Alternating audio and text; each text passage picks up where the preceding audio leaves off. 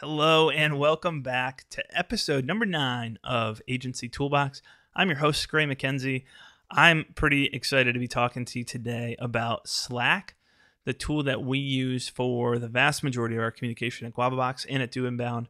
So I want to show you guys the tool, tell you a little bit about the tool, and how we have it set up specifically. So my goal is to share with you guys how the inbound marketing team that we have gets the most out of Slack.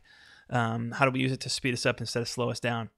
So I want to pull you guys into my Slack application right now, and here we go. Right now, I'm inside my GuavaBox Slack client, and I am in my direct message stream with the Slack bot. So the Slack bot is, I'm not even going to get into that right now, what you can do. I really don't use it that frequently. But Slack is a team chat communication platform.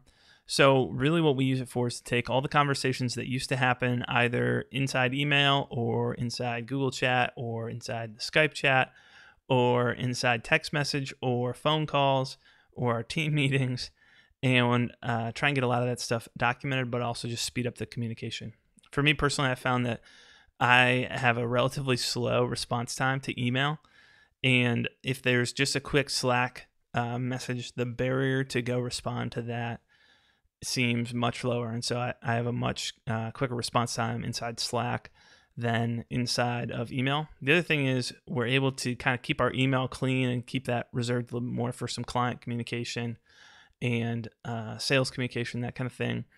And we're also able to document a lot of the conversations that we have for the rest of the team to see, so it's not just one-to-one, what are Andrew and I talking about, and then Ben or Ryan or Tristan or Jamie or someone else on the team can't see what's going on in that conversation that may be related to something that may be context that they need at some point in the client lifecycle.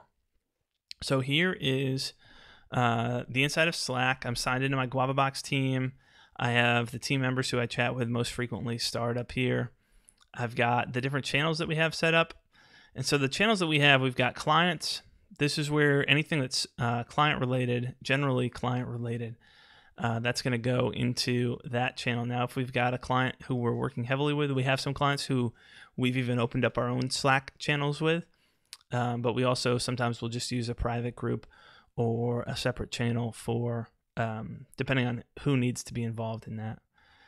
General is just that's kind of the random what's happening with the business. That's a channel that's open and everybody on the team sees what happens in there.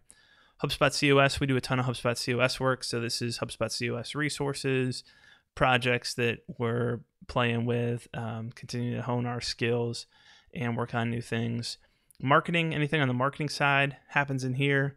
Pittsburgh office is kind of like a private group chat, but it's open for everyone to see what's happening with the office members, anything that just needs to happen in there. Productivity, these are resources that we find to speed us up. Random, this is generally just funny stuff.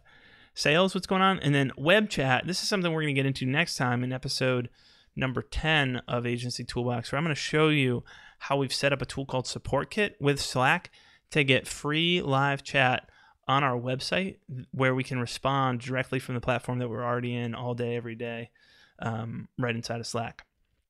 So I want to share with you the channels and what the back end of this looks like in case you're not using Slack, or if you are, you can see what channels we currently have going on, and maybe you've got ideas for how to improve that, or this will help you improve your process. There's a lot of features that I could share with you guys, but really that's kind of what I wanted to share right now, is just that's how we structure our communication. And it's really, it's not a big secret to how to take a lot of the stuff out of email and become a little bit more of a written culture, making a lot of the conversations that you're having transparent to the whole team. And so this has really transformed the way that we work by using Slack. Now, we used to use HipChat, and if you're looking for team chat alternatives, that's going to be the other big one that you're going to see. There's a lot of other tools out there. On Inbound Agency Journey, on that podcast, we've interviewed a lot of folks who said, hey, we made the switch to Slack and love it. But we've also interviewed some folks who are using HipChat. Folks are using Yammer, which is kind of an older social networking tool. There's a lot of other tools out there. The integrations that Slack has are absolutely outstanding. The pricing right now, this is a free account, but you can upgrade, and I think it costs like $6 to $7 per user, depending on the level that you're trying to upgrade to. That gets you more of your messages remembered. So I think the free version only will let you store the latest 10,000 messages, which is that's plenty for us for right now. But you can upgrade and grab some additional features as well. All right, well, I'm going to keep this one relatively short and sweet, so we're going to stop there. Any ideas for how to improve Slack or questions you have about how we use it, send those to me at gray@doinbound.com. And I'll see you back here next time in episode number 10 of Agency Toolbox to talk about how to set up Support Kit with Slack so you can have free live chat on your website.